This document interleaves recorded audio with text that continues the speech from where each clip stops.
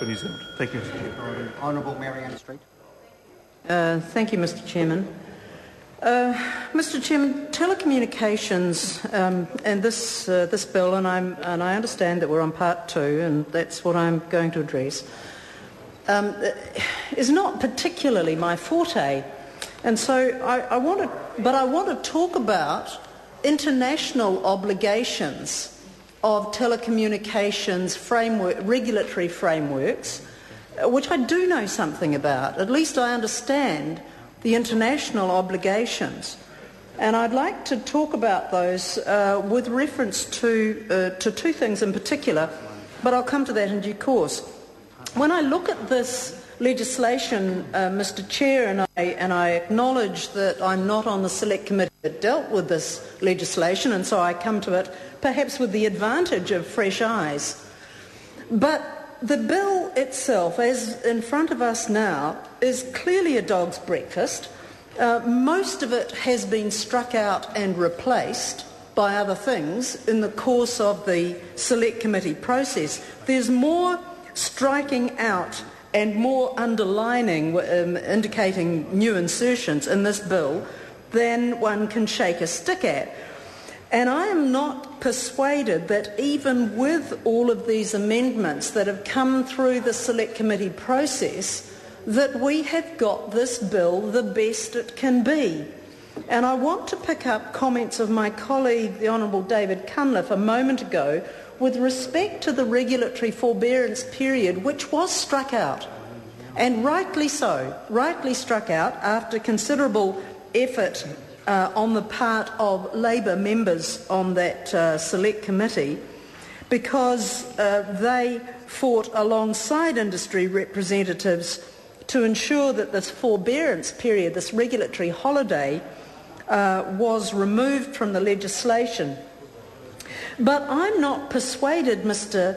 Chair, that what we've got is a vast improvement. The 2 areas that I want to address in particular are New Zealand's international obligations under GATS, which of course is the General Agreement on Trade and Services, and under our free trade agreement with Australia and ASEAN, known as the ANZFTA Agreement, the Australia-ASEAN-New Zealand Free Trade Agreement, because there are international obligations that exist for a regulatory framework to apply in the rolling out of ultra-fast broadband. And this may come as a surprise, and perhaps it came as a surprise to the Minister, which is why, under Labour's pressure, he realised that the forbearance period was not tolerable and not sustainable. But what I want to come to is the fact that some advice that is available to the Minister and to members of the Select Committee and to officials has been set aside. APEC, Mr. Chairman, has developed a document called Best Practices for Implementing the WTO, World Trade Organization, Telecoms Reference Paper. And this, as it describes, sets out best practice. It essentially reflects the GATS telecommunications commitments. It is not binding at international law, and I readily concede that it is not binding, but it is a document about best practice. Now, a number of questions that the Select Committee had were referred to the Ministry of Foreign Affairs and Trade, particularly to their section which considers the Trade Law Unit, which is part of the legal division of MFAT, which does the close analysis of legislation to ensure that New Zealand meets its international obligations. My question to the Minister is that given the dog's breakfast of a process surrounding this legislation, can he guarantee to this House and to consumers of telecommunications services. Mr. Chair. I'll call a member, but I must ask you to come back to the part 2. Thank you. Now, I ask you to come back to part 2. Certainly. Thank you, Mr. Chair. I'm of the view that I am discussing things that come out of the insertion of the new Part 4AA in Part 2. And it's that part which does trigger these concerns about international obligations, because it goes to the obligation and the rights and the responsibilities of the Commerce Commission to be the independent regulatory body which our WTO obligations requires. That there should be an independent regulatory body. I might have to correct that, Mr. Chairman. They may not require it, but certainly recommend it.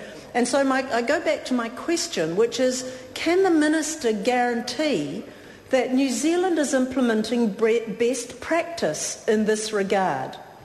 If the Commerce Commission, in this part of the bill, there are parts which it can that it has regulatory oversight over after a period of 8.5 years, then is this in fact best practice? Why has the Ministry of Foreign Affairs in its advice said that to the committee, as the APEC document on best practice only concerns consistency with New Zealand's international obligations, it is not considered further here? I'm not sure, Mr. Chairman, that the Minister is able to reassure the House that this piece of legislation complies not only with the detail of our obligations, both under GATS and under ANZFTA, but also represents best practice for the regulatory framework surrounding the rollout of ultra-fast broadband services to New Zealand consumers. And I would like the Minister to take a call and respond to those concerns, because it is not plain from Part 2 of this legislation that either our obligations are being met, or that even better than that, because we do like to pride ourselves at being at the forefront of recognition and implementation of international obligations, that we are doing the best we possibly can.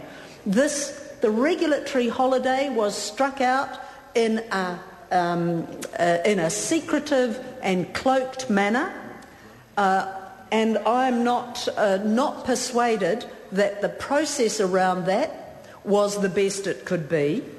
And I consider that there are too many either unanswered or inadequately answered questions still surrounding this piece of legislation, particularly as it relates to those areas with which I am familiar, which are WTO and free trade agreement obligations. So, Mr. Chair, finally, I'd like to speak in support of my colleague Claire Curran's amendment to Clause 24 in Part 2, which is to insert a new paragraph which has the effect of ensuring that the Crown alone bears the costs of any significant changes made to pricing. And here we come back to the potential for the Commerce Commission to have adequate oversight and operate as an independent regulatory body for the best possible delivery of what are becoming increasingly essential services for all New Zealand consumers. Thank you, Mr. Chairman. The Honourable David Cunliffe. Mr. Chairman, I'd like to come back